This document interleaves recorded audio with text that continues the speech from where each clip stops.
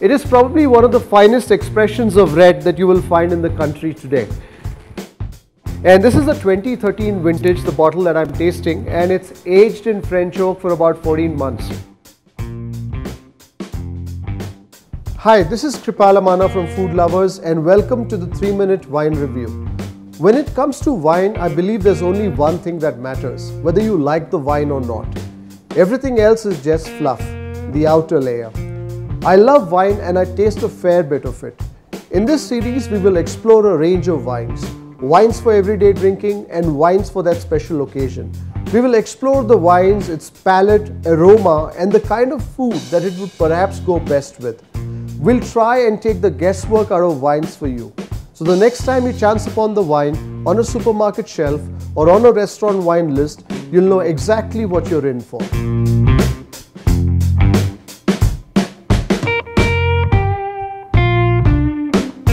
As compared to a few years ago, the Indian wine industry has come a long way. So not only do you see a range of wines and winemaking styles, but one is also beginning to see depth as far as the wines go. And today you have some wines that can truly compete with some of the best out there in the new wine world. And one such wine is the Fratelli Sette. It is probably one of the finest expressions of red that you will find in the country today.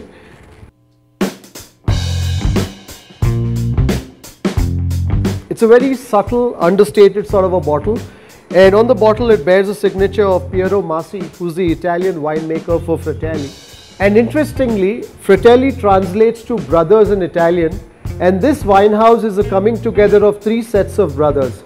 The Secchi brothers from Italy and the Secchi and Mohite-Patil brothers from India.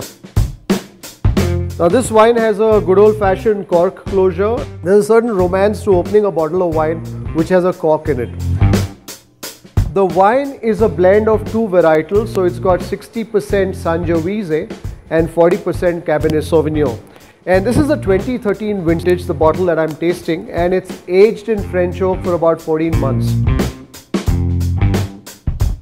So therefore, I expect this to be a big wine, big in terms of flavor, big in terms of mouthfeel and tannins. Ideally, it's great if you can decant this wine. I've decanted this wine into this decanter and kept it for about 30 minutes now. If you don't have a decanter, you can just open a bottle of wine and keep it for probably about an hour before you serve it. And this will allow the flavors in the wine to develop. But if you're really impatient to get to the wine and you want to get to the wine in a hurry, sure, you could pour the wine from the bottle into the glass and nurse the wine slowly. I think you will see this wine evolve from the first sip to the last.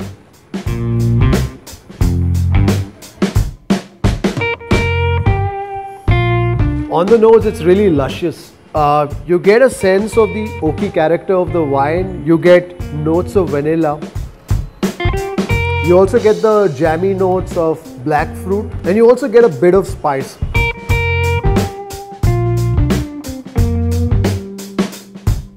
Delicious. It's well balanced on the palate, and it leaves you with this long, lingering finish. It's a sort of wine that you can have a conversation with. When it comes to food, think of meaty kebabs, think of indulgent curries, think of slow roasts, think of casseroles bursting with flavor. So you could pair this wine with a lamb bara kebab, you could pair it with meaty grills, you could pair it with morels, intensely flavored porcini, portobello mushrooms. But the other day I tasted this wine with a lamb rogan gosh, and the pairing was sublime. It was a match made in heaven, and that was the icing on the cake as far as the food and wine pairing for this wine went.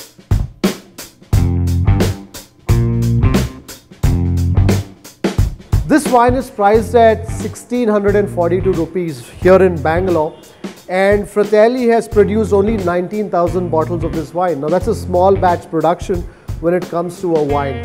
In my opinion, this is a wine that will only develop with age. The tannins will get softer and the wine will evolve further in the bottle. If like me, you love your full-bodied reds, I would advise you to buy a few bottles of these. Keep them away.